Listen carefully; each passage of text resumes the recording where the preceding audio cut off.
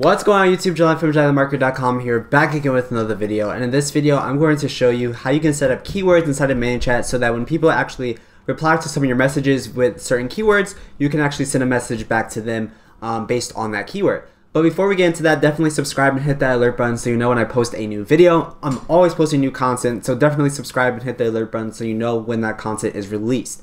Let's actually just go straight into it. So I like keywords in Manychat because you can actually dictate what someone does. So you can tell them in an original message, just say, hey, if you're looking to download this PDF, or if you're looking to purchase my starter kit, or whatever the case may be, you can say respond with this keyword, respond with this particular keyword, and you'll get a message back with this special link or the special access link, or whatever the case may be, right? You can actually send them a message. So to do this, all you need to do, it's really simple, is you need to go into Manychat, you need to sign into your account, and you need to go into the automation tab, which is here, and then go to keywords. And you can see here I have quite a few keywords here, and I have some actions for those keywords.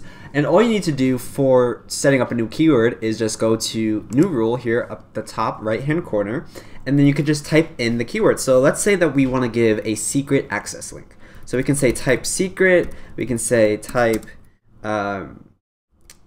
secret with all caps, we can type it with a, just a capital S or a lowercase s, and then boom, right?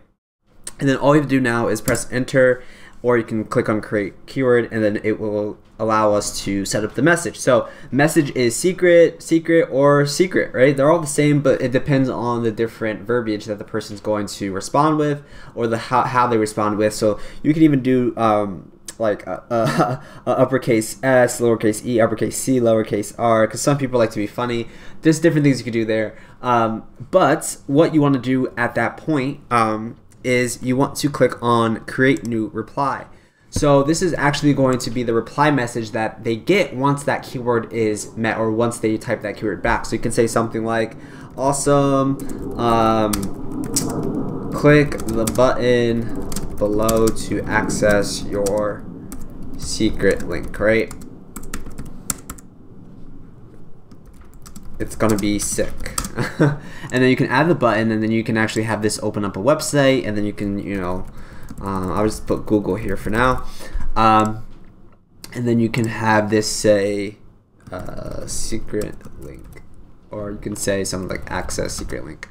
And then what you can do also is add additional actions. So I like to add tags for my actions. So I like to say clicked access secret link, right? So I know that they actually click that link, and then I know that that's someone that is clicking links and someone that will potentially buy my product, and I can actually market to them later. And then you can also add additional actions like notify admin, which is something that I like to use a lot when someone actually does something that I want to be notified about. I would like to have this set, so then I can actually go into my Manychat bot live chat and then see who's actually interacting, and then respond to them in live time and kind of get that personal interaction going with them. You can also trigger a zap, so if you have this set up for a zap, you can do that as well. That's a little more advanced, so we won't talk about that today. But I like to do is subscribe to sequences as well. So like following up with someone, I'll be talking about sequences in another video, but this is something that you can do. So keep that in mind. So that's all you need to do for that.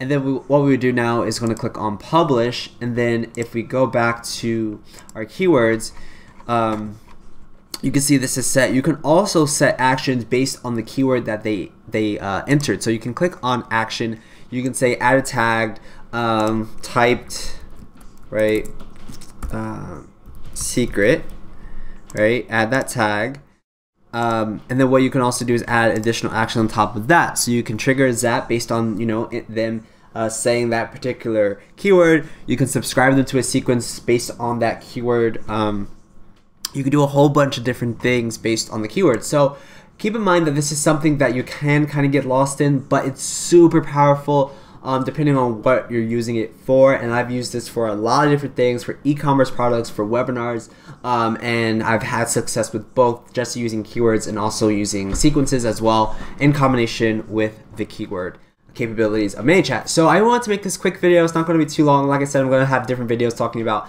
the different topics in this particular field where it says automation. I'm going to be talking about sequences. I'll be talking about what to do in terms of your welcome message and your default replies and stuff like that. So we're going to talk about it. I'll see you guys in the next video, but definitely subscribe if you haven't subscribed and click that alert button so you know when I post a new video. And if you have any comments or suggestions for the next video, leave those down below. I really appreciate it. Thank you guys so much, and I'll see you guys later. Bye.